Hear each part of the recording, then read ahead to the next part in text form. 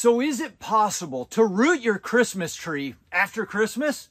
We're going to find out. So to set the stage here, I'm going to tell you how this won't work, and then we're going to go through several steps that need to take place in order for this to actually work, if it will work, and why those steps are absolutely critical in this process. So after cutting my Christmas tree down and putting some pictures on my social media pages, you guys came back and said, "Hey Mike, are you trying to root a Christmas tree?" Well, I thought it was kind of funny, but then as the season was rolling on, I thought, I wonder if it's possible to actually root my Christmas tree after it's been in my house for a couple weeks. So I scoured the internet and I found several videos of people trying to root their Christmas tree.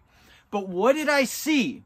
I saw them take their tree out, dig a hole in the ground, stick the tree in the ground, and then walk away saying, "That's it, we did it, we've regrown our Christmas tree." But there was no actual evidence that it was successful. Between you and me, it wasn't successful, and I'm going to tell you why right now. The reason this is not possible in the manner that these people did it was this. That tree gets put in the ground, and then it sits there in the cold ground for the rest of winter. Nothing is happening at that trunk throughout the cold winter. It is not growing roots. It's sitting in a cold ground. It's probably not even rotting because there's no real microbial activity going on at that time. It's just a cold ground or a frozen ground. And so it's just a dormant tree that's been cut off at the roots sitting in the ground. All of a sudden spring comes around and the weather starts warming up. Well, any buds that are on the tree that are viable are going to start trying to open up and grow, but there's no roots to support it. So the tree is just going to wither and die. It takes much longer for those roots to grow down in there. Now, let's show you how this could be possible and then go out and give it a try. In order to make this successful, we're going to need one secret weapon, and that is bottom heat. So this is going to essentially be one big hardwood cutting. This whole tree is just a giant hardwood cutting, and as you guys have learned from my other videos, we don't cover hardwood cuttings. They don't need humidity. They're not losing moisture from the branches when they're cold. Now it's been in my house for a few weeks, and so that's going to change things a little bit, but once we throw it back out in the cold, it should just be fine. It shouldn't be losing moisture from the leaves. Everything's just going to shut down again. But if we apply some bottom heat for the rest of the winter, we will give it what it needs to start growing those little undifferentiated cells down at the stump and attempt to root throughout the rest of winter in that warm rooting medium. Then the theory is by spring, when the weather starts warming up, it's got roots to support the top growth. So let's get out there and see if we can make this happen. All right, so we're out here at my power meter, and I had a few outlets wired into this for the home building process. We haven't gotten to that yet, so I've got my heat mat plugged into one of them. Now I've got two settings on that heat mat, and that's 60 watts and 120 watts. So I'm gonna probably start at the 60 watts and we'll do some temperature readings and see where we're at. Optimally, the temperature would be around, I don't know, somewhere in the high 70s for rooting. However, it is freezing cold out here at times, and I don't know what we're gonna get even with the 120 watts. So if we could just keep it above 50, and just allow things to slowly root, then we'll be doing okay. And as the months warm up, the temperature will warm up and we should get some roots.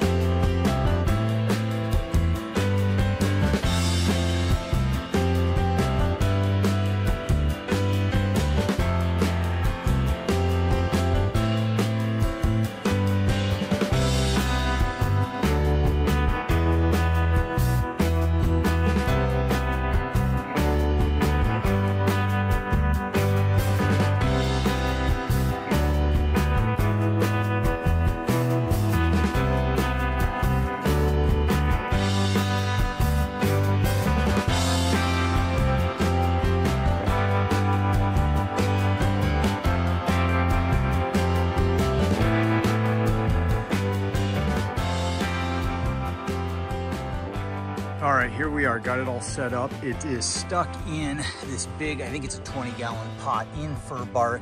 I watered it in really well, packed that down around there. You saw that I put some rooting hormone on that. I don't know, we'll see. It looked pretty dried up. It felt lightweight, but time will tell if this is gonna work in any manner. This is gonna be the way that it's gonna work, and it's gonna have to use bottom heat to make it happen. So let's give it a little bit of time.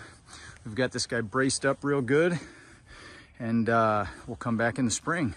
All right, so today is May 17th, and I think we finally arrived at a decision on this Christmas tree. Are you guys ready to go check it out and see if it rooted? Let's go. Oh boy, well, here you are, and there you have it, guys. My Christmas tree turned a brilliant orange rust color. Isn't that beautiful? Absolutely gorgeous. And if you believe me and think I'm dead serious, then you got another thing coming to you. So it doesn't appear that we had success, but we're gonna go ahead and pull this thing out of here right now and just see if any activity at all happened at that root level. Now, I did give it my best shot. I just saw a little hornet fly out of there, so we're gonna have to be careful, but I did give this my best shot. But having said that, this sat in my house, a dry, hot house with a wood stove going for several weeks during the Christmas season before we brought it out and tried to root it. Had I not done that, we might have had better success. I don't know. I have a feeling we would have, but you know, you never know unless you try it again on another tree at another time. But this is how this one turned out. Let's get this out of the pot.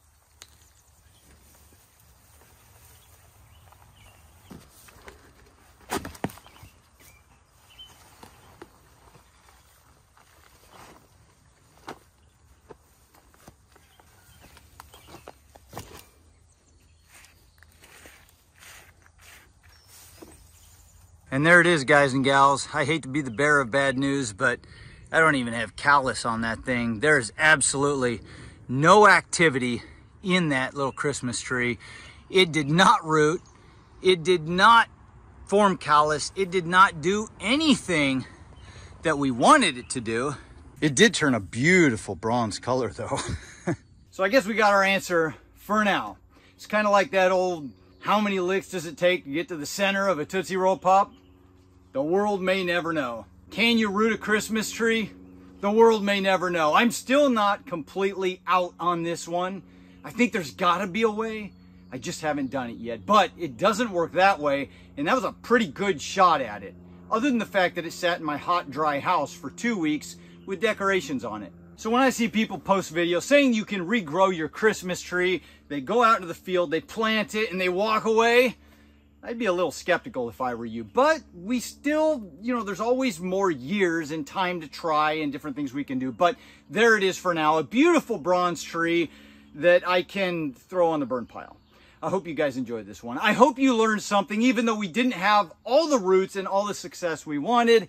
I know I learned something. I'm glad I did this experiment, and now I know that it won't work in that manner. So if you did like this video and you want to see more of them, hit the like button below. Subscribe if you want to follow along. Have a fantastic week, and I'll see you guys in the next video. Adios.